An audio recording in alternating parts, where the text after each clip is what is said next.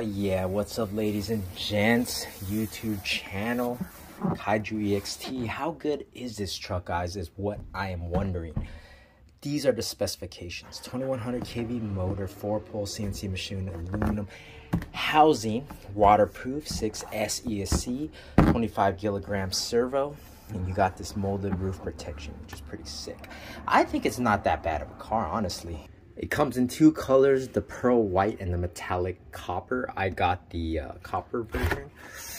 Ooh, that smell, baby, that smell. Oh yeah. This is what it comes with. You have a wrenching tool for your wheel nuts, a few stickers, your instruction manual. Okay, you do have the nice tethers for your body pins. Okay, your REDCAT RCR2CE controller. I got no problem with these. I love the way it feels in the hand. You can reach it with your thumb if you want to do that. Then one-handed driving like I used to while you're filming without a head mount. Okay, you got your body here. Let's take that body off. Let you guys look at the internals here. You have your dusty shroud, so that way when you're bashing on the mud, whatnot, it will prevent that dust from getting your interior dirty. Okay, you do have a jumper. I just pulled it off in case you wanted to run 1.6 or 4S battery. Okay, the can is smaller compared to the regular Kaiju. It is extended in the chassis. I think the regular Kaiju maybe like 1.5 inches shorter, so it stops right here. So this wheel will be right here, the shock would be like right here, because the chassis is a little bit shorter.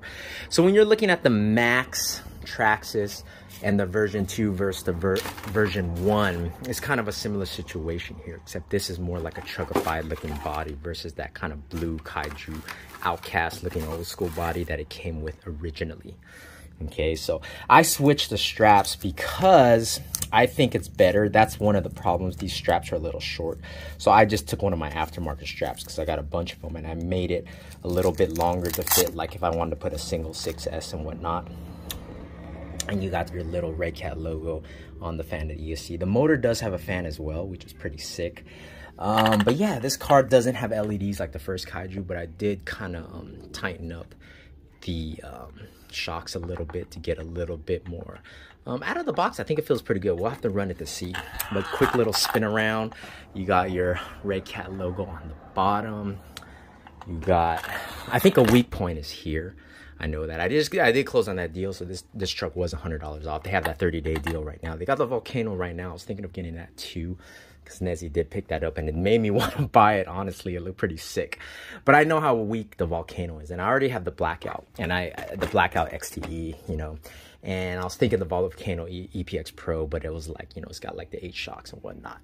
But yeah, this thing looks good, guys. I just want to show you real quick the unboxing of the car. Nothing new here. You guys all know how RCs are, but yeah, let's do a quick spin around. Oh snap, I love that.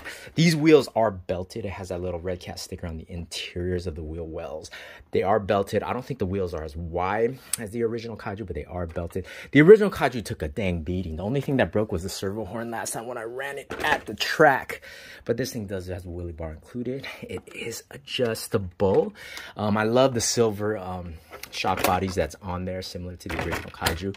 I'll have to compare it to like the BE6S to see if it's actually like longer, wider, or whatnot, because it kind of reminds me of that. And I can't wait to run it because I know this truck is tough as nails, and we'll have to really see how it does. So anyways, guys, look, the windows look kind of tinted. I'm gonna run it against the version 2 Max because I have the version 1 Max too, but since the version 2 is the extended chassis version of that truck, it'll be interesting to run this and kind of see whatnot, if the longer wheelbase makes a difference in the way it handles when it's on the track.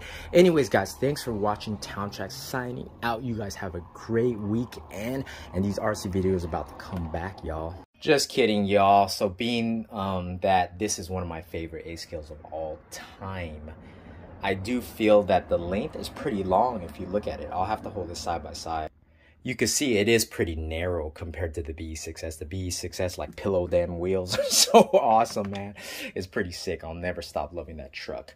But these wheels are belted so they won't balloon like these do. So if you feel like ballooning, drive this truck. If you don't, drive this truck. And this is Team REDCAT. Team REDCAT's still, I don't know if it still exists, but I don't know. I always like Team REDCAT, and I do love the MT10 version and the MT80 version. But anyways, I think the ground clearance is pretty high on this bad boy compared to that one. You see, it's actually a little higher, I think. So we'll have to see. But let's hold it like a side by side between them to see if the wheelbases are about equal. Looking at it, I think they are. See, so this one is extended chassis because the original Kaiju did not have a wheelbase that long compared to this actual Kaiju EXT version. So I think, like, looking at it, the Kaiju EXT version, the longer wheelbase, is going to make it probably run a little bit differently, like when you're in the air and you're trying to flip it and whatnot. But whereas, like, new Kaiju EXT, man, that looks so good. The new Kaiju EXT will probably, like, turn in air a little differently. You know, it might stay nose down a little bit instead of popping up when you want to do some flips, whatnot. But that copper orange looks kind of good, y'all. Anyways, guys, okay, that's it. Final look compared to my BE6S, and I am finished. Catch y'all later.